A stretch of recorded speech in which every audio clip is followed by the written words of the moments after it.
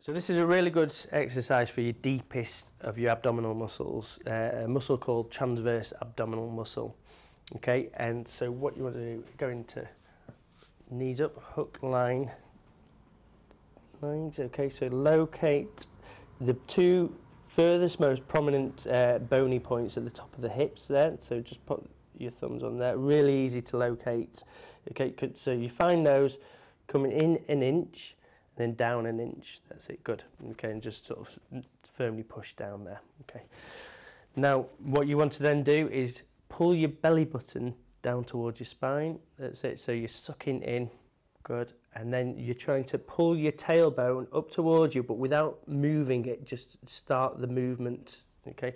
And then you can feel a sheet of muscle coming up, pushing up. Okay. Do that as hard as you can. So really firmly hold that. So that's at 100%. Okay. Now take it down to 50%.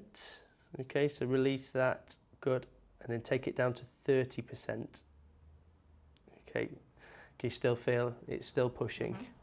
Okay.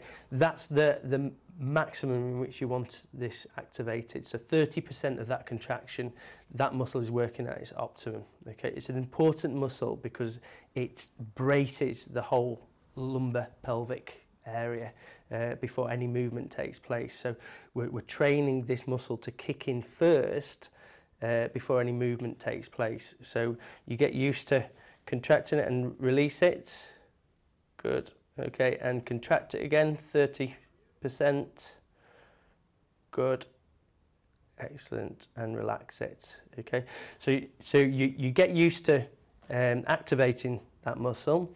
So the next thing, what I want you to do is activate the muscle, hold it in, okay, and then just slide this leg out and back.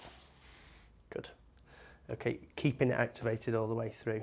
Okay, and did you feel that? Yeah. Next thing, activate the muscle, contract, okay, and lift the leg off. That's it, and down.